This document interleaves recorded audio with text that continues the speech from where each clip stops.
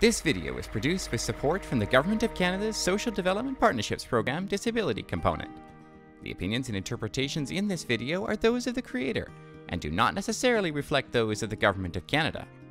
Welcome to a crash course from NNELS. This series is designed to give you the tools you need to produce accessible ebooks, making them even more enjoyable for all readers.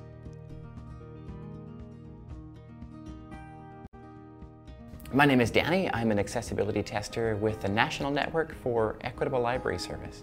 I was born blind, so I usually read books audibly or in Braille.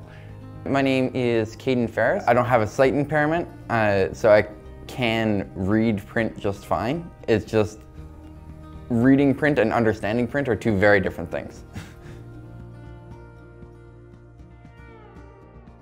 Throughout an ebook, it's become a common practice to reference pages on the internet. So we'll see them in the sources section if they're referencing a Wikipedia article, usually on the publication page. When the publisher indicates their name, they'll have a link to their website.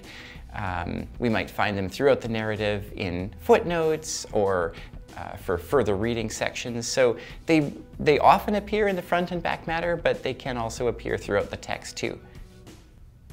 Publishers have the ability to change the default appearance of pretty much anything in their book, and that includes links.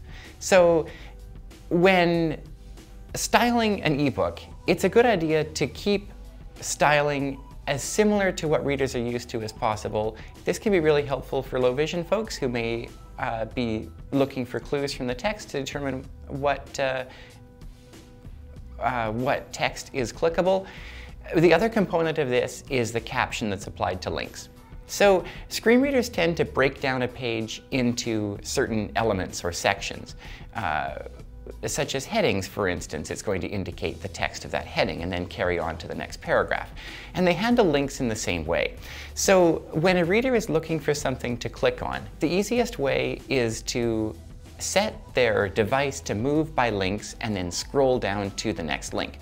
That means they're not reading the surrounding text, they're just reading the caption for that link. So a caption of "here" is not useful. We're looking for a caption that clearly describes where that link goes. So a link to mypublisher.com is going to be useful, but a link text of "here" and then the text beyond that that says to visit mypublisher.com is really poor, because all the assistive technology is reading is the text caption. So we want to make sure that that caption is really clear on where that reader is going to be taken if they click on that link.